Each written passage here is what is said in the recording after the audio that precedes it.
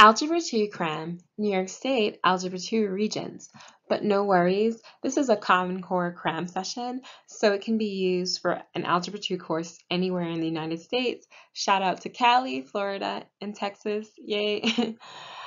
As well as any Algebra 2 course throughout the world. Shout out to Jamaica and Canada.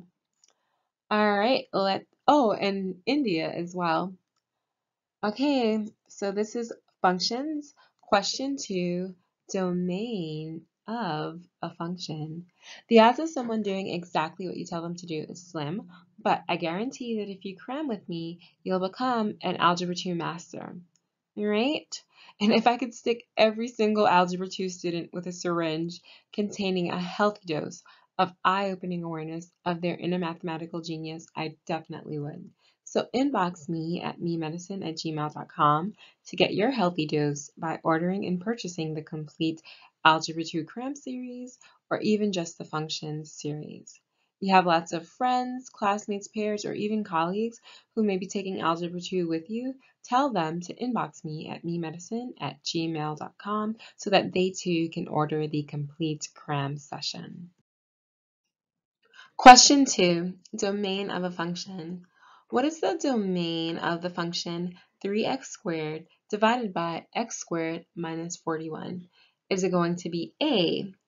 Okay, this is a great section of algebra. This is what it's called set notation, or what I like to call set builder notation. A set is usually a group of things, and within the context of algebra 2, it's usually going to be a group of numbers. So I'm going to tell you how each symbol, right, or alpha is read. Okay, so the first thing you see is this beginner curly brace. So the curly brace is read the set of actually, and then this is the variable that we're describing, and it's going to be the set of all x, because of course, if you had purchased or watched my function basic series, you would have known that the domain of a function is defined as all the x values where the graph of the function exists, and if the domain is not mentioned or given, it's assumed to be the largest set of real numbers for which the output of the function, when I say output, I mean the result of plugging in x value like 0, 1, or 2 in here, and then getting an answer, or just simply the dependent variable or y values, okay? So again, the largest set of real numbers for which the output of the function is defined in real.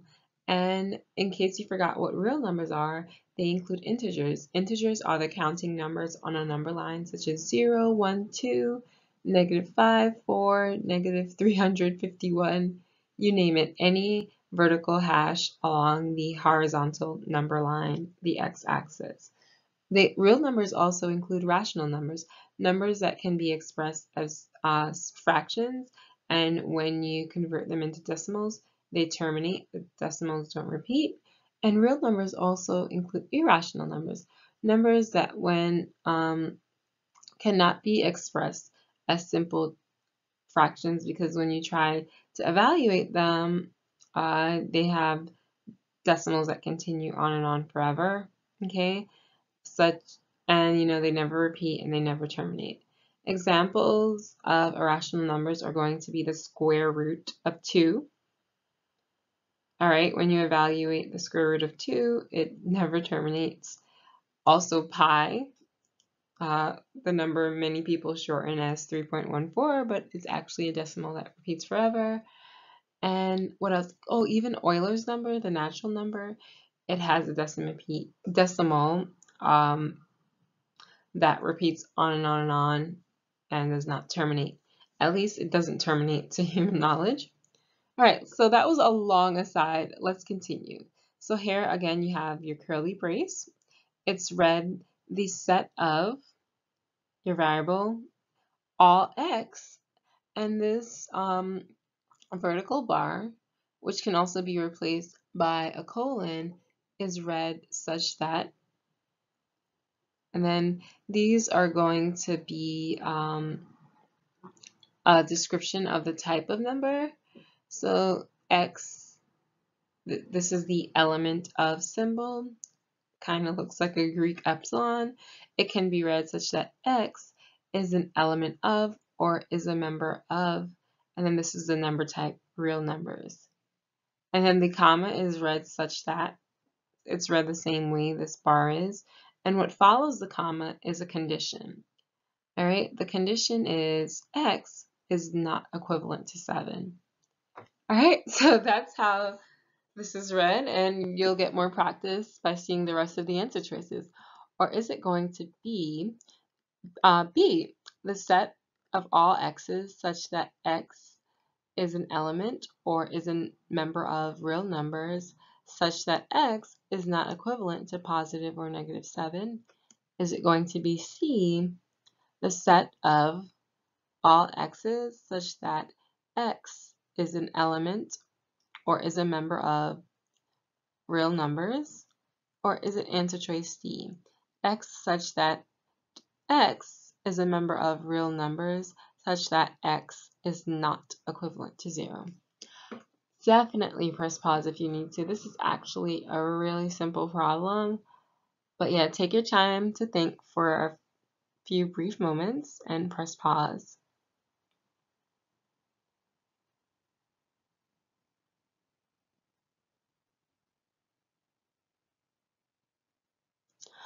All right, so whenever you're going to determine the domain, there are 3 criterion that you have to keep in mind, okay?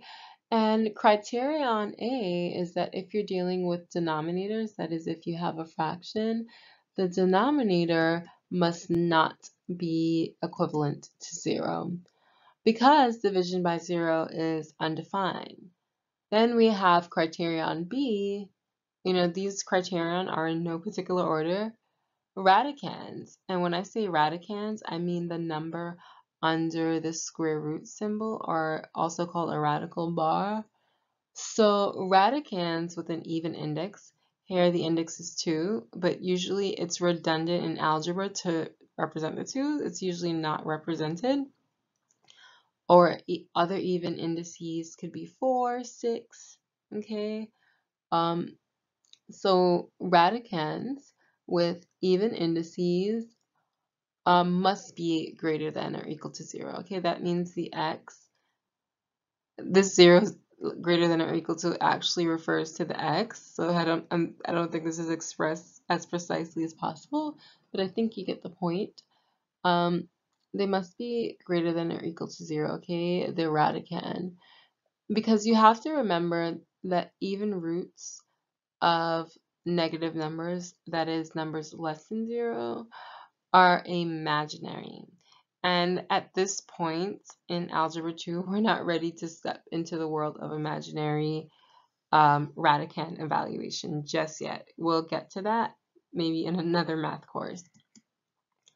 And then criterion C is that the argument of logarithms. And when I say argument, I mean the place that the x is holding, which is actually called a power. A power is not the exponent, it's the result of the exponent, or the result, okay?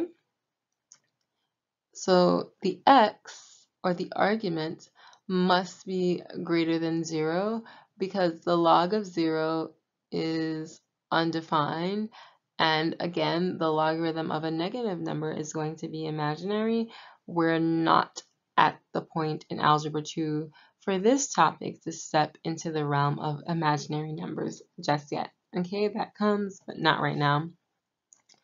All right, so the argument, or the x, the power, the result, must be greater than or equal to 0 to avoid the imaginary numbers or indefinition, okay?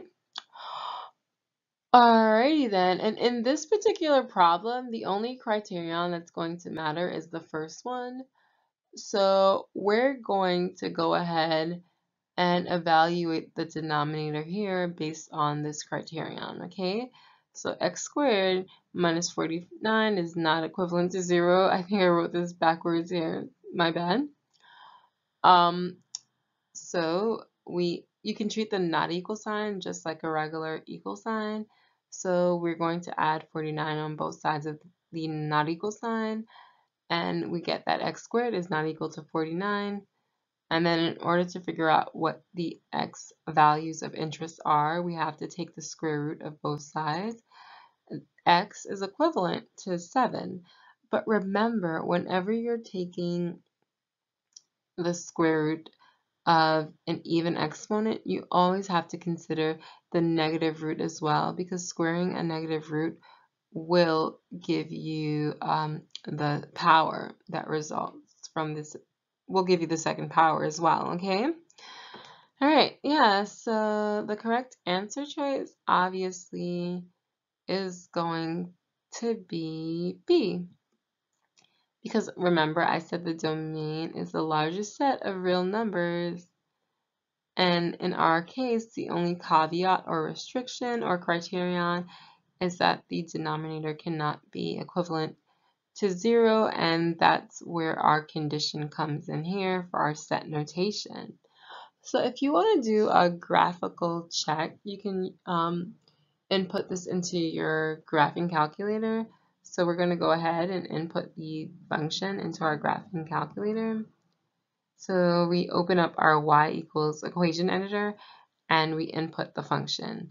3x squared, our numerator, our fraction bar, which is found through division, and we input the denominator, x squared, our x squared feature over here, minus 49. Then we're going to go ahead and graph this, okay? And remember, when using your graphing calculator, you have to play around with the different zoom 7. I said zoom 7, maybe because I use that setting a lot. You have to play around with the zoom and the window to make sure you're getting a really cool picture. Zoom fit, which is zoom and the number 0, is usually a good one, but it may or may not be. You have to play around with this. And this is what you get, something that looks like this. And you can see that where x is equivalent to approximately 7 and negative 7 and 7, there's a vertical asymptote, meaning the function is empty there or it's undefined. Okay? All right, so thanks for tuning in. Good luck studying.